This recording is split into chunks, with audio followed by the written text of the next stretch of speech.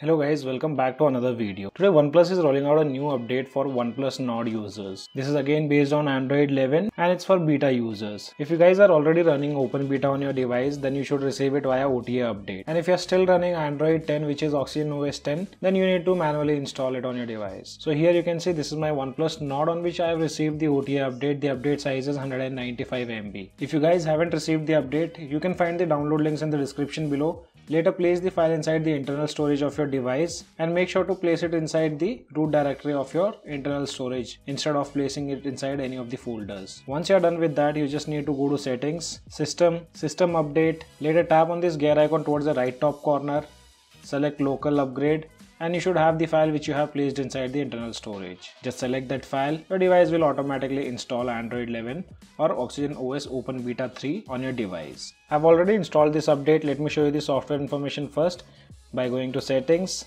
about section. Here you can see Oxygen OS Open Beta 3, which is based on Android 11, and with this update we have also got the 1st Jan 2021 security patch and build number is 29 Jan 2021.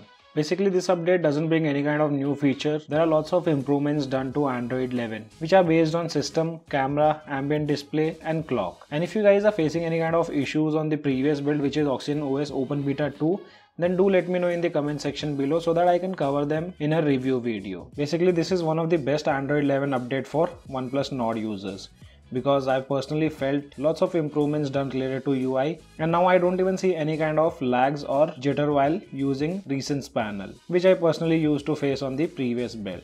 On the previous update, camera version was 6.0.91, but on this update, camera version have been slightly updated and which is now 6.0.113. Under the first changelog, which is related to system, there they have done slight optimizations related to work-life balance. Basically, I'd never use this work-life balance feature on my OnePlus devices. If you guys use this work-life balance on your OnePlus devices and if you are facing any kind of issues, then do let me know in the comment section below.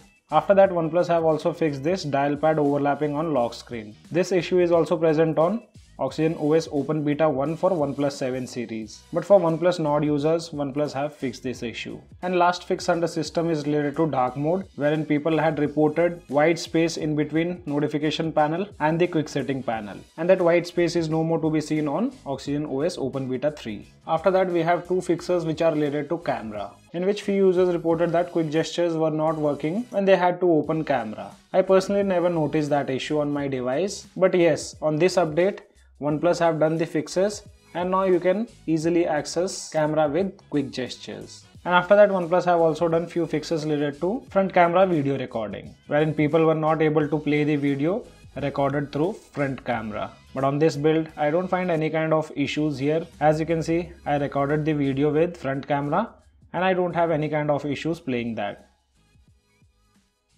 And in a review video, we'll include the samples so that we can get a better idea whether there are improvements done related to camera or not. And we had lots of issues related to canvas, but I personally never faced this issue on my OnePlus NORD. Canvas feature just works great as usual on my OnePlus NORD.